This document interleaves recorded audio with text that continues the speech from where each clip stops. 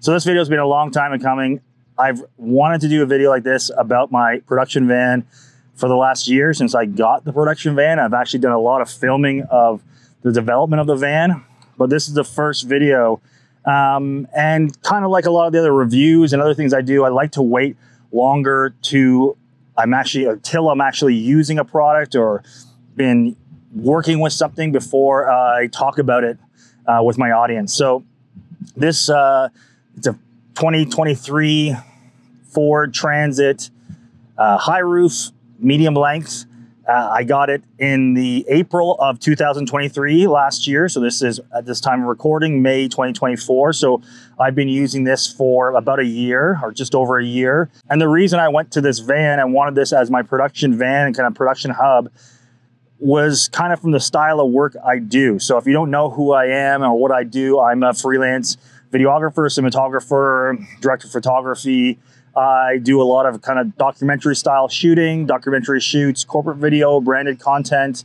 I get hired by other production companies to come out as the DOP, owner operator with all my own gear, my own camera, my own lighting gear, my own grip gear, and show up at set with that. That's kind of my go-to model for my production work.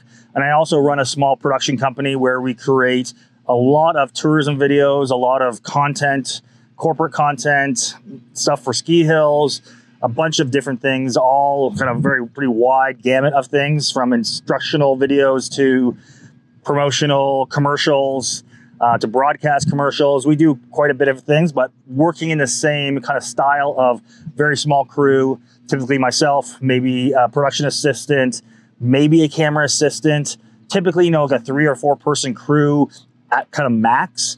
And a lot of times I'm going out by myself or myself with a PA or a camera assist or a PA/camera assist, somebody who can kind of shoot a second camera for me or help me set up and help me lug around some equipment.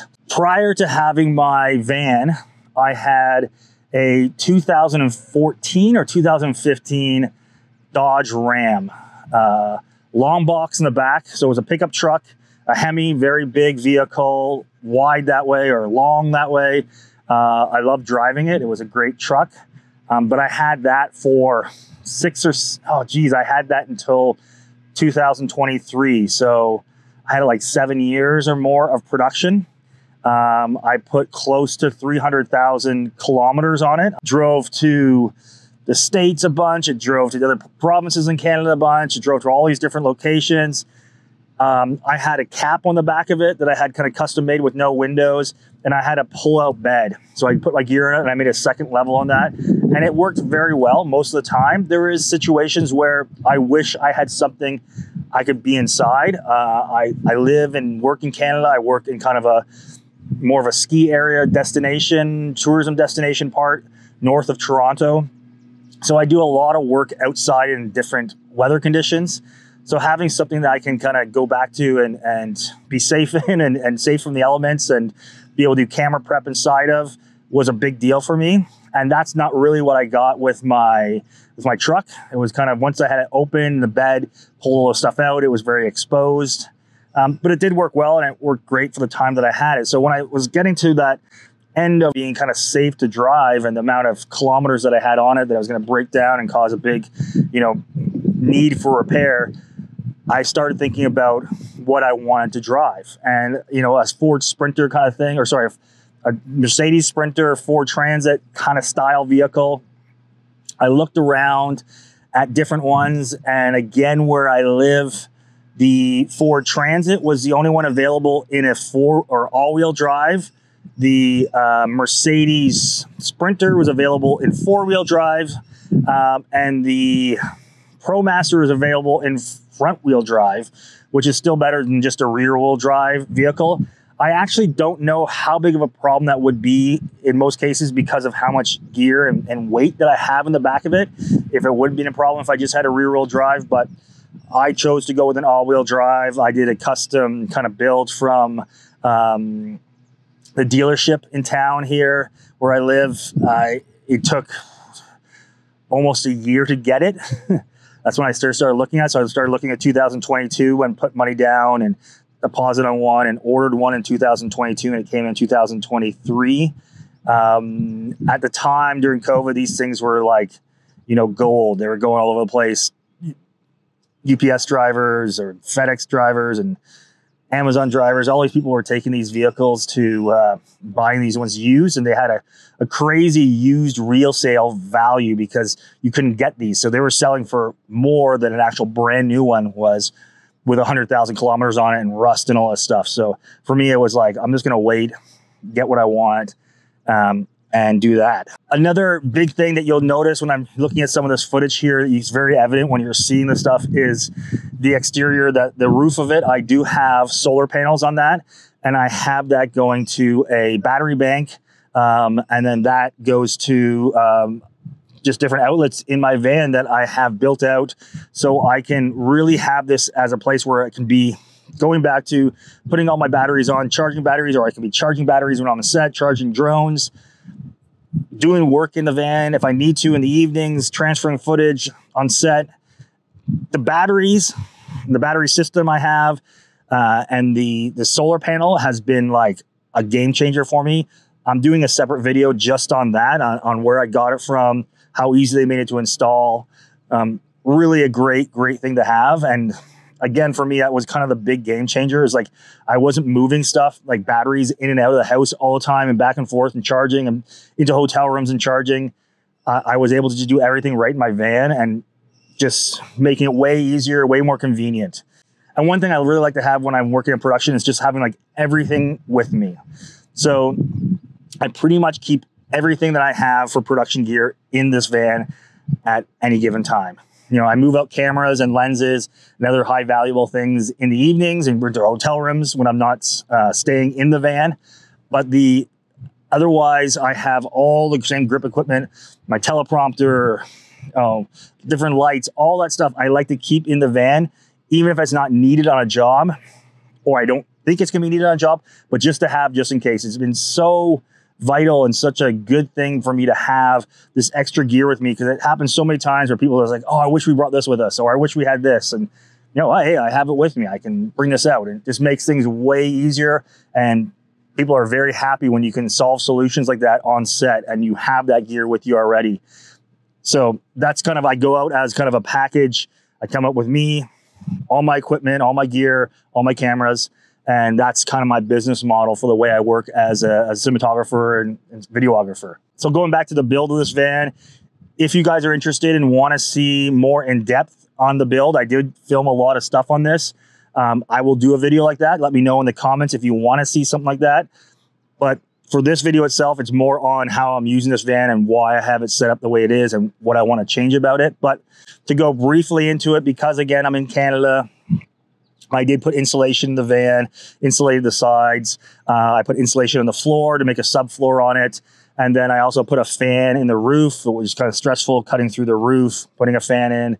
The fan's been a huge, it really does help it a ton. And the insulation works very, very well to keep it from getting super, super cold in the wintertime, and also keeping it from getting really hot in the summertime, because the sun can bake on the side of these gray walls and stuff on it and really heat it up quite a bit. So it works well with that. And then the fan works great to just kind of cycle the air around in there a bit and get it a bit cooler. But what I'm going to do now is I'm going to take you guys through the van. I'm going to walk through here. I'm going to show you what I have set up, what I did, where I have stuff, why I have it there, and we'll just kind of do a tour that way.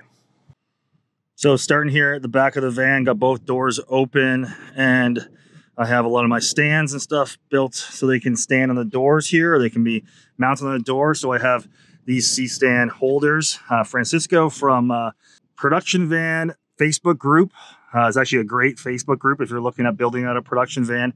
Lots of great builds that people are doing and advice. So he built these out. He was using them himself, and he sold them to some other people. So I got him to build these for me. Amazing job on that. If you're interested in those, send me a message and I will connect you with him. And then we have, this is just actually from Home Depot for holding like brooms and other things in your garage. But I have that for my other stands here. Just some bungees there. This side, I have a couple of these Savage C-stands. I love these actual C-stands. They're great kind of modern twist on some C-stand stuff, some different add-ons to it. So Really like these, but I have these up here. You can see this part of the van here was not really finished. I didn't put any insulation in here. That's just some of the noise canceling there. Here I have a Hollywood stand. I have a couple rollers. I have some arms. I have a boom, a bunch of other kind of arms there just to be able to have on hand whenever I need them. Thing of tape here and a thing of clamps here for putting up different things, diffusion and all that stuff. Got some electrical on this side. Trying to keep stuff kind of in places where I could easily grab it. This is where I was running or had C-stands before I put stuff on the door, so I had to cut a hole in it to make it fit. I didn't really think that through when I first built this, but that's why it's kind of ugly there. But that is no longer for C-stands. And I actually have this down here. You can see this. This is an air conditioning unit. It was an add-on when I bought it. It wasn't expensive to add, and I thought it'd be a great thing to have. It only works when my vehicle is running, but I can get it quite a bit cooler back here with this air conditioning unit. So stepping into here, we'll take a look at the shelves here. Built out these shelves out of wood. I just kind of felt it was the quickest and easiest way for me to kind of figure out what would fit.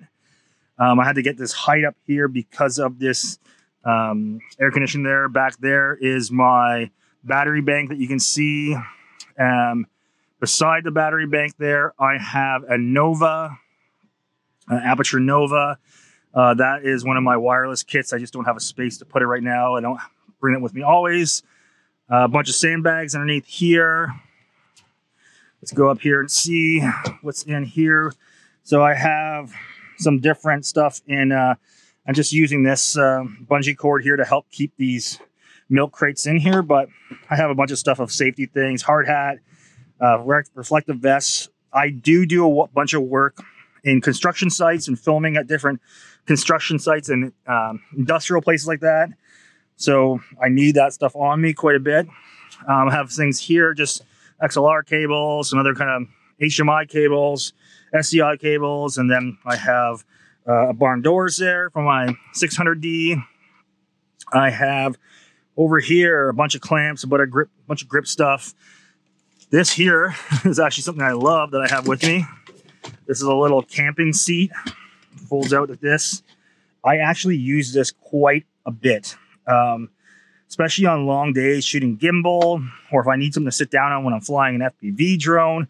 Packs up super small and it's been super useful, so I keep that with me all the time. I have cine foil in here. I have some blackout here, so a couple 8x8 blackout frames here. The next one here, I haven't really found a great place to put this, but this is my ramp. So my camera card over here, the ramp can be put down. It folds down to 1/4 of its size. So it's an 8-foot by 4-foot ramp, and it folds down this small. I can pull it out, I can undo it, and I can roll out my camera cart. So very convenient that way. Up here, I put this kind of mesh up in some areas to help with holding stuff in. It was kind of a, I don't know, not really a afterthought of when I was building this, but some stuff going around corners because how tall it is can fall out. So in here, I just have an extra backpack for some stuff. I have some road rags, some other 4x4 frames. I have my easy rig in here. I have some reflectors there. I have some diffusion back there. Above here, I have an 8x8 frame. I have my Nanlite tube lights up here as well. I have a 4-foot slider up here and some other ND gels up here. This is some of my kind of poor cabling for my electrical. I'm going to clean this up at some point this year. But I have my kind of breakout box down there for that. And then again, it's coming from this battery bank down here, which has been running awesome. So going back over to this side now, move this out of the way. I have this 4x4 floppy here. So this is a 4x4 floppy, black on one side, one reflective on the other side, white. So I really love these, using that quite a bit. Very convenient. But then I have some more milk crates. So I have another thing here I can pull up over. Some miscellaneous stuff in here. All my batteries that have been charged. I have V-mounts. I have, batteries with FX6. I have just a bunch of different things. Some other kind of more miscellaneous things in here. A hi-hat here. Some other sticks if I need them. These other vulcanized lights. These kind of like matte. They're like light mats. I have a couple of those in there. I love these. I use them quite a bit. Up here, I have my Cam TV spotlight. I have a 600X.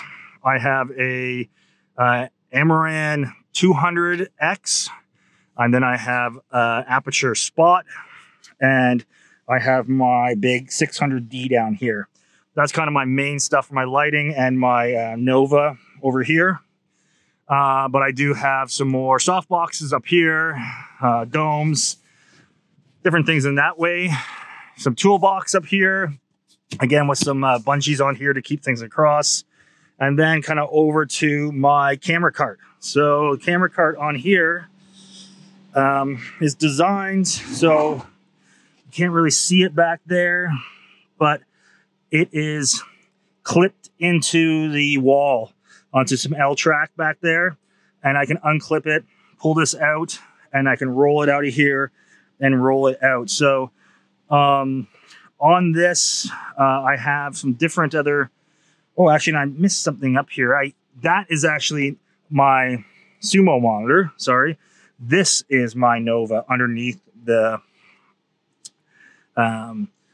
camera cart here. So camera cart doesn't always come out, but sometimes it does. But majority of the stuff on the camera cart will come out at different points. I'll put inside. I have an FX30 in here. I can keep another of my FX6 in here if I wanted to, with some other things in there. I have majority of my lenses in here. I have Mavic Pro Cine there, some matte box stuff, an audio case here, another drone there, and then up here is where I keep my cameras quite a bit of the time, just making it quick to get off. So what I have here is these little Manfrotto quick release plates. If you can see them there, lighten this up a bit. Yeah, so these Manfrotto quick release plates. And so what I can do here is I can just slide the camera into it, and then I can lock it in there. And while I'm driving, that is safe there. So that's my FX6. So that's my FX6 that I typically use on the gimbal, kind of stripped down. That's my kind of my shoulder rigged, and my, ENG style FX6, kind of more A-cam kind of things. I have another Ronin RS3 here. I have the camera off that I'm filming with right now, but I usually lay this down. I have an RS4 down there, and then I have my tilter ring that I don't always use, but I use in certain situations with the Easy Rig. So that kind of hangs up here just on some hooks over here. And then I have my boom that I use quite a bit with a Seiken mic on it. Beautiful mic in there. Use this thing a ton. Works great. And then over here, I just have all my stuff charging. So, I have a place where I can be charging my V-mounts here. I have Sony, the batteries with FX6 here. I got Sony L mounts here. I have the Sony DSLR, whatever the name of those batteries are there. I can be plugging in my drones, batteries, charging that stuff up, charging a gimbal. Again, you can hear the fan probably above me, but this is the fan that's in the van right here that I had installed. It works really well. It's just to get a little bit of airflow in here.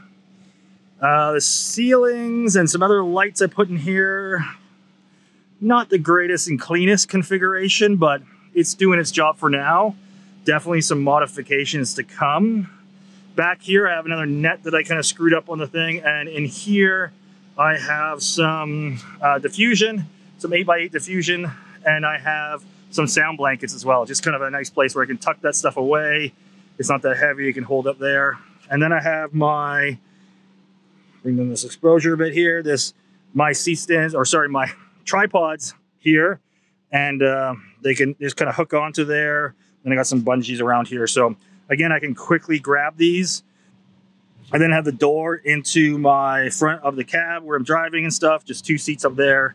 And I can lock this door as well. There's a nice separation to keep the gear separate from you and kind of keep it safe. This is a tool chest. I got inspiration from this for my cranky cameraman watching his stuff. Nice way to keep some stuff organized in here. Different pieces of gear. Let's see here, I get the focus here. But I had some audio stuff down there. The lenses down the bottom here. Yeah, the top drawer fell out because it was not closed properly at one point, but that works really well. And then you can see this thing here, which is kind of funny. You can close this door here to get a little bit better look on this. There we go. You can see some of the insulation actually here from the door from when I built it. So that's what's kind of behind all this other stuff in here. Against this wood here is this insulation here against the wall. It works really well. I want to clean this up and make that better. Back here, I have a coffee machine, espresso machine. It's kind of a funny thing I wanted to put in. I don't always have it in, but I just, you know, can use this, and it's just fun to have on different locations, and sometimes for clients or other people on crew when we're working to make a coffee in between things, especially if I'm in a kind of a remote location. This works really well and fun to do. So had the power for it. It's a lot of fun. Just some other kind of things up here to hold, some baskets, some other kind of little bits and bobs. That's basically it. That's kind of the whole tour of what I have in here and what I am doing with stuff in here. Now, in the future, what I would like to do is actually move the camera cart from here, from this side, over to the side over here. So get rid of these shelves here, put the camera cart in there, and then have shelves continue all the way over here. Block off this wall here so I could put some more 4x4 frames over here. And then that would be, I think, a better configuration, because it is sometimes a little bit of a pain getting the camera cart in and out where it's situated now. It's something I didn't really think about. If it was closer to the front, it'd be much easier that way, and using the ramp and just having everything more on that side. I did kind of build this out that I could sleep in the middle here. Other thing is I can put some bikes in here. I love to mountain bike and film a lot of mountain bike stuff. So I can put an e-bike in, I can put my other trail bike in, my gravel bike in, fit it in here, go out, and I can be charging my e-bike from the battery as well. Another very key thing that I missed here, very important, is my fridge. Still haven't figured out a way to kind of mount this well. As you can see, I kind of taped it to the wall here and stuff, but this is a little RV fridge. And I have in here, open it up, I got some bubbly, I got some milk for some lattes, some water, and some local craft beer for those post-shoot pints that are very important to have when you're done your day of production. If you're lucky, you might even get a DSP, a during shoot pint. Doesn't happen always, but sometimes, especially working at breweries, you can get some during the shoot pints. So that's kind of the tour of everything here. So thanks so much, guys, for watching this video. If you like this video, please give it a thumbs up. Please think of subscribing to the channel. If you want to see some more content about my van, about how I built out the van, and more specifically the tools I used, the different material I bought, you know, how I installed things, please let me know in the comments. I am going to be doing a more in-depth video on my solar panels and the battery bank that I'm using in here, giving you kind of some insight on that. And we'll see you guys on the next video.